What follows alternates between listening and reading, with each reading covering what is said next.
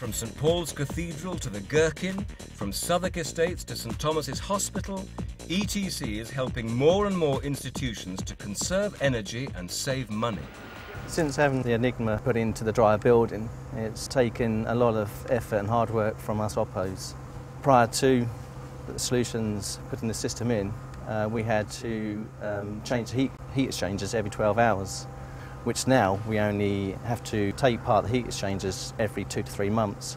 It only takes about an hour to do so. We're very pleased with that situation.